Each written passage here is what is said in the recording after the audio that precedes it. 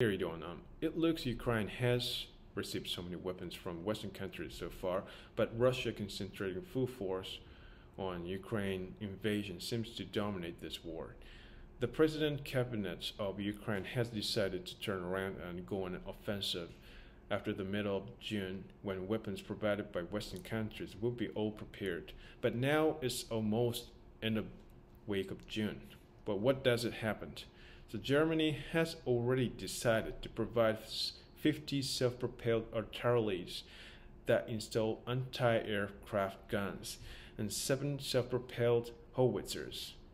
But it hasn't secured ammunition for these weapons, and these weapons haven't been distributed to Ukraine for the reason that Ukrainian soldiers are under drill now. So Spain also offered to distribute owned tanks made in Germany to Ukraine, but Germany turned this offer down. So there are actually pros and cons about weapons provision to Ukraine in Germany depending on the regions. So for example, there are differences in viewpoints on weapons provision between the area where used to be a Western Germany and the area where used to be a East Germany. So in the Western area, the opinions that weapons provision should be allowed are majority. On the other hand, in the Eastern area, the opinions that object weapons provision and also even becoming this member state of EU are rather majorities. So people living in the area where it used to be East Germany are familiar with Russia, whose existence is almost close to brothership, and they have awareness that they grew up with Russia historically, so they have anti-sentiments against the thing that leads to anti-Russia propaganda.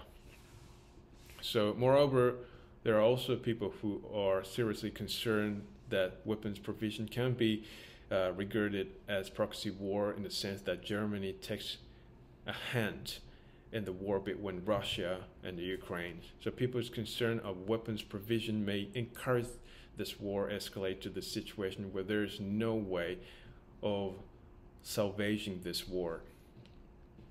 So if Ukraine reverse this disadvantageous situation and dominate this war by receiving as many weapons as possible from the Western countries, there is the risk that Russia will be driven into a corner and it may abandon itself to disappear and use an ace in the hole. So there are so many opinions intertwine each other behind the scene, and this factor seems to make a big dilemma that makes Germany indecisive to take action even after decision making in terms of weapons provision. So this is a very big issue. It is a separable opinion that judgment of whether it reaches out to the country that try to do justice against injustice forces. It is affirms to provide it if it affirms to provide weapons to this country, it can be seen that the country takes a hand in a war. This is like a proxy war.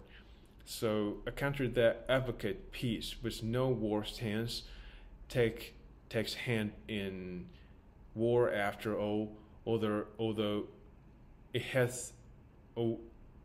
the reason to help the country that is about to be beaten by injustice. So this is a really difficult problem.